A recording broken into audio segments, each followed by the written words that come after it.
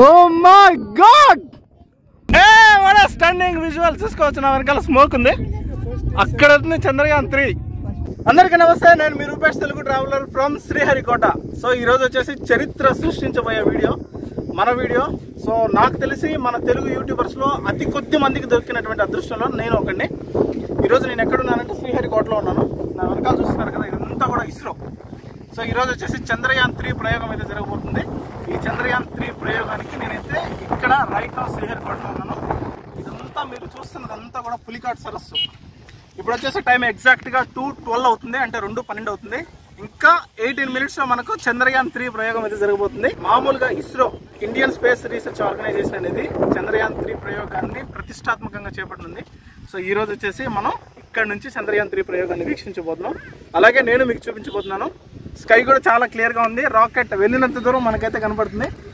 So good, చాలా చాలా బ్యూటిఫుల్గా ఉండిపోతుంది. Let's rocket. వీడియోని అయితే లాస్ట్ వరకు చూడండి. వీడియో లాస్ట్ వరకు చూసిన తర్వాత ఈ రాకెట్ ఏంటి, దీంట్లో ఎన్ని స్టేజెస్ ఉంటాయి, ఇది ఎన్ని రోజులకి చంద్రుడి మీదకి వెళ్తుంది అనేది మొత్తం డీటెయిల్స్ అన్ని చెప్తాను. సో రాకెట్ లాంచ్ అయ్యే టైం అయింది, ఇంకా 10 to 15 మినిట్స్ ఉంది. మనం కామ్గా అయితే మన రాకెట్ని చూసిన తర్వాత మిగతా రాకెట్ గురించి మిగతా డీటెయిల్స్ అయితే ఇస్తాను. ఓకేనా? Keep to watching and like చేయడం మాత్రం మర్చిపోద్దు. సబ్స్క్రైబ్ చేసుకున్న వాళ్ళు ఎవరైనా ఉంటే కనుక సబ్స్క్రైబ్ చేసుకుని నోటిఫికేషన్ బిల్ ఆన్ చేసుకోండి. రాకెట్ని అయితే ఇంకా మనం చూడబోతున్నాం. ఒకసారి చుట్టూ ఈ రాకెట్ వీక్షించడానికి ఎంతమంది వచ్చారనేది అసలు అన్కౌంటబుల్, చాలా మంది వచ్చారు. ఆల్మోస్ట్ మేము ఇంకొక 4 to 5 కిలోమీటర్స్ ముందే ఆగిపోయాం సెకండ్ గేట్కి.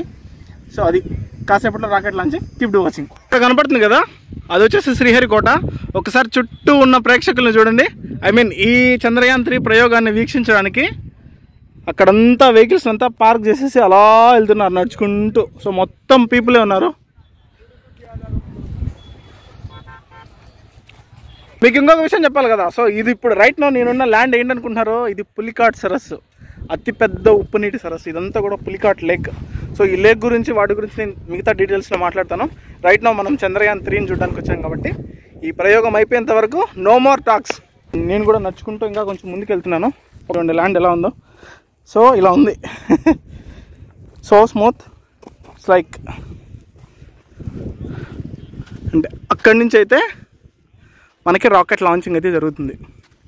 ఇంకా కాసేపట్లో ఒక 10 మినిట్స్లో మనకు ఇక్కడ నుంచి చంద్రయాన్-3 రాకెట్ అయితే మూన్ పైకి వెళ్ళబోతుంది. So very happy moment and very proud moment. Video last వరకు చూడండి, చాలా చాలా చాలా బాగుండబోతుంది. అండ్ చాలా కష్టపడి నేనైతే ఇక్కడికి చేరుకున్నాను మీ అందరికీ చూపించడం కోసం.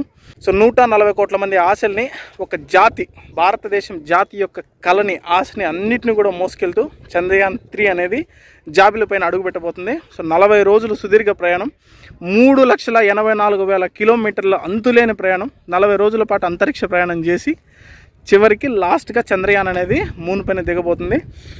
అది. సో రైట్ నా నేను ఇక్కడ ఉన్నాను. Proud moment. సో మామూలు ప్రౌడ్ మూమెంట్ కాదు, నాకైతే చాలా చాలా హ్యాపీగా ఉంది. మన ఛానల్లో చూపించబోయేటువంటి ఫస్ట్ స్పేస్ వీడియో, అది కూడా చంద్రయాన్-3 కావడం అనేది సో విశేషం, సంథింగ్ స్పెషల్. ఇంకా కాసేపట్లో జస్ట్ ఒక 10 మినిట్స్లో అయితే ఈ రాకెట్ అయితే స్టార్ట్ అవబోతుంది. రాకెట్ స్టార్ట్ అయ్యి లాంచింగ్ అయితే చూసిన తర్వాత రాకెట్ గురించి మొత్తం డీటెయిల్స్ ఇస్తాను. వీడియో అయితే అదిరిపోతుంది. లాస్ట్ మినిట్ వరకు ఇంట్రెస్టింగ్గానే ఉండబోతుంది. సో ఎక్కడ స్కిప్ చేయకుండా లాస్ట్ వరకు చూడండి. ఫస్ట్ అయితే ఖచ్చితంగా వీడియోకి అయితే లైక్ కొట్టండి. వీలైతే ఈ వీడియోని షేర్ చేయడం మాత్రం మర్చిపోద్దు. ఓకే, లాస్ట్ మినిట్ వరకు చూడండి. స్టార్ట్ అవుతుంది. ఇంకొక 5 మినిట్స్లో రాకెట్ అయితే స్టార్ట్ అవుతుంది. రాకెట్ లాంచింగ్ అనేది మనం బాగా చూడాలి అనుకుంటే మనకు క్లియర్ స్కై అయితే కావాలి. ఈరోజు అప్రాక్సిమేట్గా చాలా వరకు క్లియర్ స్కై అయితే ఉంది. రాకెట్ లాంచ్ అయ్యి అది పైకి వెళ్ళినంత దూరము మనకు కనిపించేంత దూరం మనం చూడొచ్చు. సో ఆల్మోస్ట్ క్లియర్ స్కై ఉంది. ఓ అమ్మ, ఏం జనాలు రా బాబు, ఒక్కసారి చూడండి అందరూ అసలు ఎలా ఉన్నారు. మొత్తం గ్రూపుల కింద ఫామ్ అయిపోయారు. అక్కడ ఉన్నాయి కదా, అటు సైడ్ అంతా మొత్తం వెహికల్స్ ఆగిపోయాయి, ట్రాఫిక్ జామ్ అయిపోయింది అంతా. అండ్ ఇటు సైడ్ ఇది ఇస్రోకి వెళ్ళే మెయిన్ రోడ్డు. ఈ మెయిన్ రోడ్ అంతా కూడా ఆల్మోస్ట్ ట్రాఫికే ఉంది.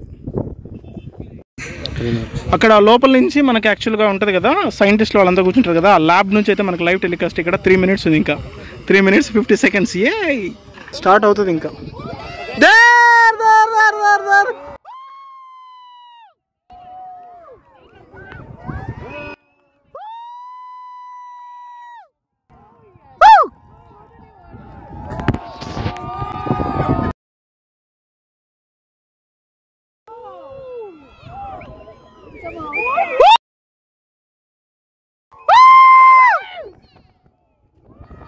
Oh my God!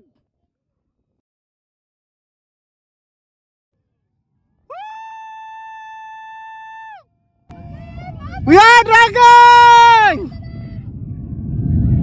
మా దాని సౌండ్ అయితే అసలు మామూలుగా లేదు.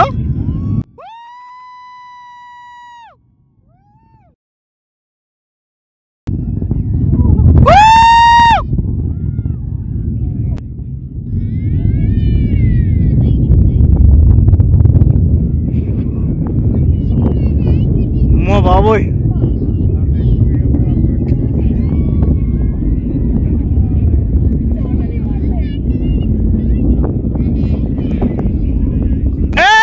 స్టన్నింగ్ విజువల్ చూసుకోవచ్చు. నా వెనకాల స్మోక్ ఉంది, అక్కడ వెళ్తుంది చంద్రయాన్-3. అదిగోండి చంద్రయాన్-3 వెళ్తుంది కదా, అక్కడ ఆల్మోస్ట్ కొన్ని హండ్రెడ్స్ ఆఫ్ కిలోమీటర్స్ వెళ్ళిపోయింది ఇప్పటికే.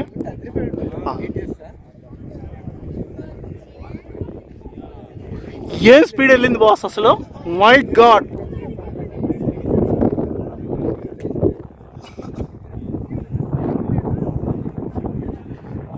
రాకెట్ లాంచింగ్ చూసారు కదా, రాకెట్ లాంచింగ్ అయితే అదిరిపోయింది. ఇప్పుడు చంద్రయాన్-3 రాకెట్ గురించి మెయిన్ ఇంపార్టెంట్ విషయాలు చెప్తా, ఎక్కువ విసిగించను, షార్ట్ అండ్ స్వీట్గా చెప్తా. 2019లో చంద్రయాన్-2 ప్రయోగం అయితే మన ఇస్రో కండక్ట్ చేసింది. ఆ చంద్రయాన్-2 అనేది 95% మాత్రమే సక్సెస్ రేట్ వచ్చింది. ల్యాండర్ అయితే మూన్ పైన ల్యాండ్ అవ్వలేదు, సో సాఫ్ట్ ల్యాండింగ్ అవ్వలేదు, అది సడన్గా కొలాప్స్ అయిపోయింది మూన్ పైన. అయినప్పటికీ పట్టు వదలకుండా 140 కోట్ల మంది ఆశల్ని ఏకగ్రీవంగా తీసుకొని సో ఇస్రో అనేది మళ్ళీ తన ప్రయాణాన్ని మొదలుపెట్టింది మూన్ పైకి. ఇది చంద్రయాన్-3 ప్రయోగం. చంద్రయాన్-3 ప్రయోగంలో వాడినటువంటి రాకెట్ వచ్చేసి LVM-3M4.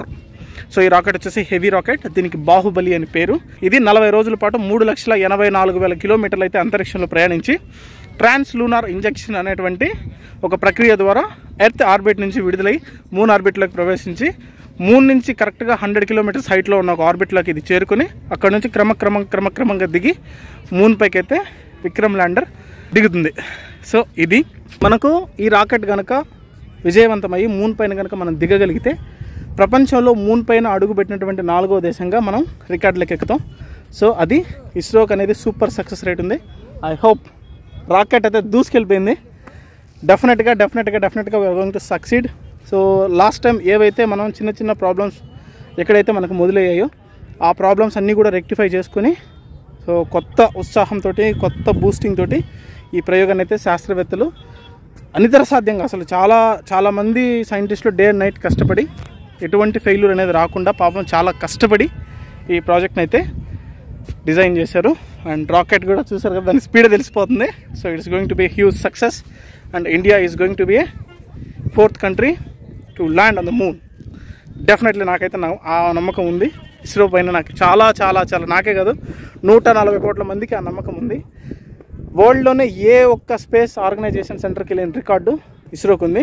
సో అది మన కంట్రీ, మన ఓన్ ప్రైడ్, మన గడ్డ మీద నుంచి రాకెట్ అనేది మూన్ పైకి వెళ్ళింది. సో మనకున్నటువంటి ఒక నైబర్ ప్లానెట్ కాబట్టి మూన్ అనేది, కాబట్టి ఇంట్రెస్ట్ ఎక్కువ ఉంటుంది. ఇప్పుడు చెప్తాను చూడండి, ఎందుకు ఇంత ప్రతిష్టాత్మకంగా మూన్ పైకి రాకెట్ని పంపించారు అంటే, అండ్ ఫస్ట్ ఆఫ్ ఆల్ అన్ని కంట్రీస్ మూన్ పైకి రాకెట్ని పంపించే మనం పంపించడం స్పెషాలిటీ ఏముంది అనేది చెప్తాను, క్లియర్ కట్గా వినండి. సో మనం ఎంచుకున్నటువంటి ఆ ప్లేస్ ఏదైతే ఉందో మూన్ పైకి దిగేటువంటి ప్లేస్, అది దక్షిణ ధ్రువం అంటారు, సౌత్ పోల్. ఈ సౌత్ పోల్ పైన నీటి జాడల్ని, తర్వాత మంచుని, మట్టిని, వాటన్నిటిని పరిశోధించడానికి ఈ రోవర్ని అయితే పంపారు.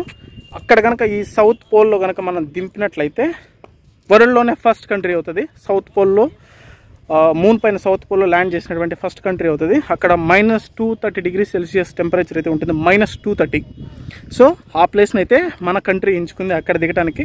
సో అంత హార్డ్ పాయింట్లో ఈ ల్యాండర్ని, ఈ రోవర్ని అయితే దించడానికి ప్లాన్ చేశారు. సో ఇది 40 రోజుల తర్వాత అంటే ఆగస్టు 23వ తేదీ కానీ ఆగస్టు 24వ తేదీ కానీ ఈ 2 రోజుల్లో ఏదో ఒక రోజులో ఈ రోవర్ని అయితే మూన్ పైకి ల్యాండ్ చేయడానికి సన్నాహాలు అయితే పూర్తి చేస్తున్నారు. సో ఈ రోవర్ ఏం చేస్తుంది మూన్ పైన అంటే, దీని జీవితకాలం వచ్చేసి 14 రోజులు.